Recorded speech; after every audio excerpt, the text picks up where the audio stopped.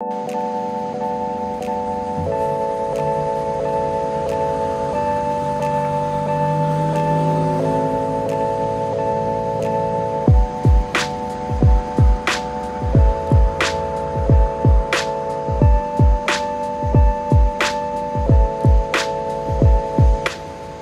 you have been taking courses and watching tutorials, you feel like you are progressing, but you are still struggling to get that interview, this video is for you. So let's get started. Hello everyone and welcome back to my channel. So today I would like to share my top 3 advice for you as a beginner to stand out on your job search. So number 1, portfolio. You may have seen that coming, but I can't stress this enough. You have to build your own projects. You have to build a portfolio. Employers want to know if you can build things by yourself, and having a portfolio of apps will show them that. It will show that you are capable of building stuff top to bottom, from the core idea all the way to deployment on App Store.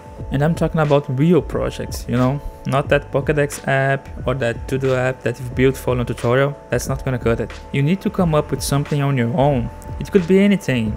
I'm not getting into what to build here on this video, maybe in a future video. I just want to stress here that having a portfolio of apps will definitely help you get interviews. You don't even need a website to showcase your apps. You can set up everything on your GitHub, you know, with a nice readme, with screenshots, a well-polished description. That's good enough. Fun fact, that's how I got my first iOS development job. The recruiter saw my GitHub profile and liked it and just sent me a message inviting me for an interview. Also, with the portfolio, when you get an interview, you have something to talk about. One of the most common questions that interviewers gonna ask you is to talk about something you have built and explain what challenge did you have and how did you solve it.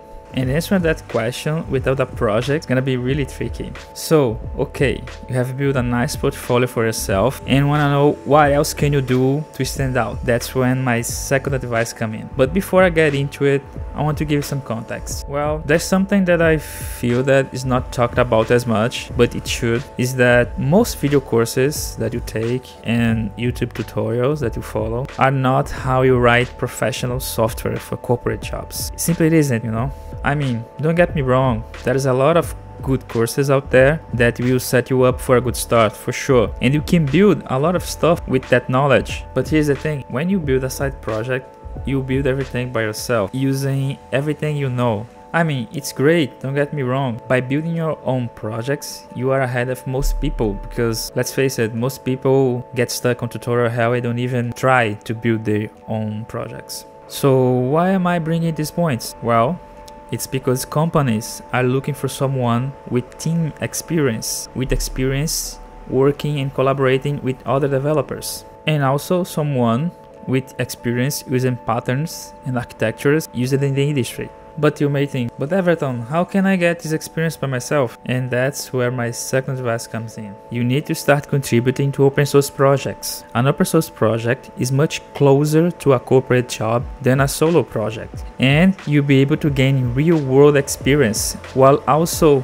giving back to the community. By contributing to an open source project, you will need to navigate a large code base written by several people. In addition, you get to work with patterns and architectures used in the industry. You'll be working alongside experienced developers, solving issues, suggesting improvements. That's a really valuable experience. And that's exactly the kind of experience that companies are looking for. Imagine having your resume Firefox contributor. Sounds good, right? If you already have a portfolio of apps to showcase on an interview, it's already looking good for you. But on top of that, if you can add open source experience, that will make you an even stronger candidate. I assure you that. Networking is key. Making connections on the iOS dev community can open doors you might not even know exist. You need to engage in online communities like Twitter and LinkedIn, so you can share your ideas, your insights, and also learn from others. But then we can say, you know, that's cool, but I don't have much experience to share.